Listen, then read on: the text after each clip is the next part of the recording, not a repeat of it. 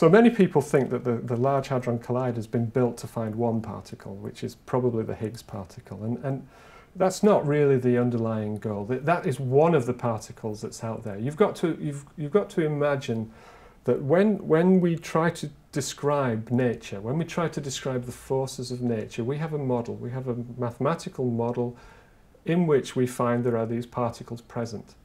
And one of them happens to be the Higgs particle. It's the particle that will give masses to objects in the universe, to other particles in the universe. But there are other particles that have been predicted that we believe should be there because there are other symmetries present in the universe that are in these models, or we hope these symmetries are there. One of them is called supersymmetry. This is a symmetry that relates two types of particles that you wouldn't otherwise think have been related. Some are called fermions and some are called bosons. They're usually thought to be disparate particles. They interact a bit, but that's about it. These actually relate them. You can, for every fermion, you can have a corresponding boson. For every boson, you can have a corresponding fermion. Now, this property of supersymmetry means that there are some new particles out there. I've just suddenly doubled the number of particles, right? We have our fermions, our electrons, our neutrinos. We know they exist. I've just created some bosonic partners of them. Where are they? We haven't seen them. Similarly, we have our bosons. We have things which are many you might know as the force carriers. Things like the photon, things like the graviton, things that mediate the forces between objects. Supersymmetry creates a whole load of fermion counterparts of them, gravitinos. Just add eno at the end and you're away, you've got all your particles. Now, we've not found any of these supersymmetric particles. Now, either they're not there, and we're wrong, possible, hope not, but it's possible, or they're there and they've got a very high mass. And if they've got a high mass, the hope is that the Hadron Collider, which can reach the energies from which are able to create these particles, will find them. And so there's a whole slew of particles that people are looking for, not just the Higgs particle, but a whole slew of particles which people are looking for as evidence of our model. And one of the more exciting aspects is the possibility that maybe we'll see evidence for extra dimensions. If these particles have a high mass, why can't you find them in nature? Oh, that's a very good question. If you could reach the kind of energies where you would find them, then you'll see them. But these particles can decay, so apart from the ones that will form the dark matter. So the ones that have formed the dark matter, they don't interact electromagnetically with things.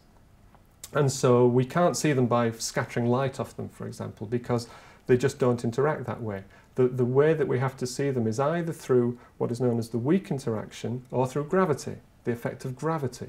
And so searchers are on to find these.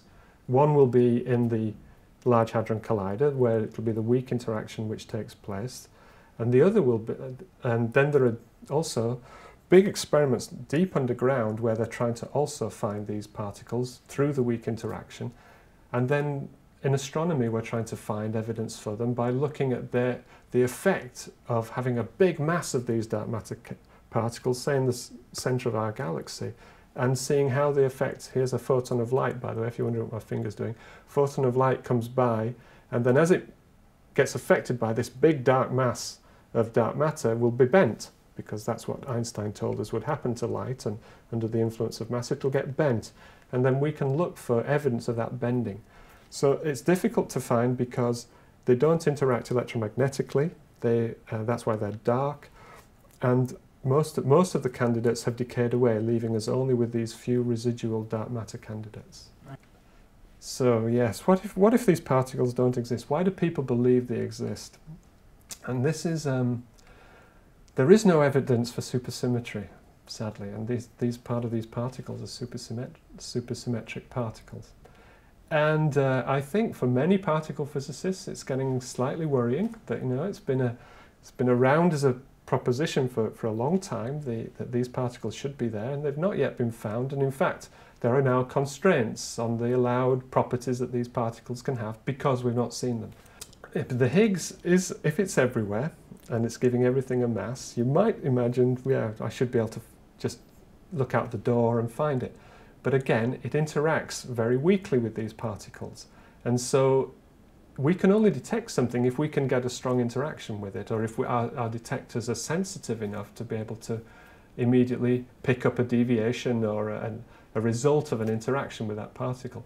The Higgs interacts very weakly with most of these particles to such an extent that you have to either have a huge bit of detecting equipment to pick up its production and therefore its consequences, or you need something like the LHC in order to find its impact due to two particles colliding, perhaps creating a Higgs, which then will decay away again. And the process happens very quickly. It doesn't live for a long time when it's created, and then it disappears on you. Have you met Peter Higgs? I did. Tell me about it. I met Peter Higgs. I was very lucky. I've met him a few times, but one particular moment I felt a bit sorry for him. I was a student in the mid-80s. I'm afraid that old, yes. I know, I don't look it, but yeah, that old.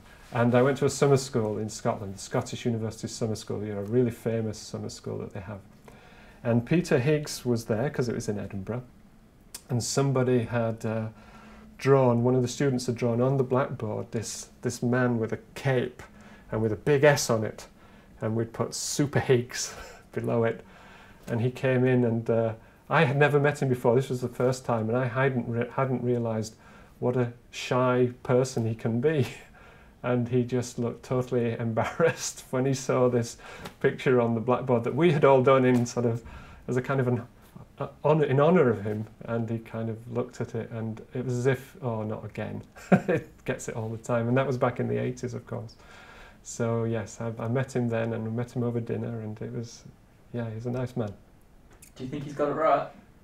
I hope he's got it right. And I should point out, Higgs is, of course, has got the name, and it's called the Higgs particle, but I think he would be the first to acknowledge that there are actually probably 6 people involved. And I was delighted this year when the American Physical Society, they're about to award a prize in honour of these 6 people, all of whom effectively came up with the same idea of how particles can acquire mass. Higgs did it first for a particular case, but that particular case was not the one that we see explored in the standard model. That's not the one that's used. It's the basis of it, but it's got extra ingredients. And other people came up, including a good friend of mine, Tom Kibble, came up with the idea around the same time, and they have all been acknowledged for it.